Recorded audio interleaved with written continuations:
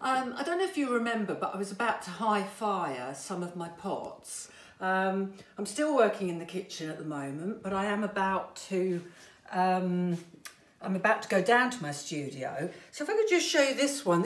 I haven't quite finished glazing this yet. This has only been bisque fired, and I've just put the coloured glaze on. After I've high fired it though, this is how it looks. It's changed slightly, and I think you'll agree, you can see it if you look. I use shiny glaze, which you might catch for the water. It also gets slightly smaller, you might notice. It shrinks while it's actually firing. I went for a rather nice pink inside, and the back has got fish on.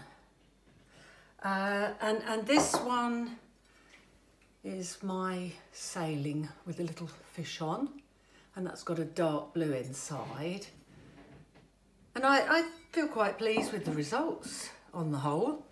My row of cottages, that had a pale blue, and then I just went for the little cottage on the back. And then last but not least, my signature washing line.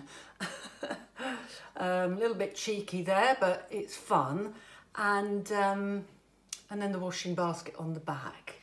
So I've decided I'm going to go back to the studio, like I say, because there's a lot goes on in my kitchen and it's a bit off-putting, and it's not so cold. So I'll be down there today.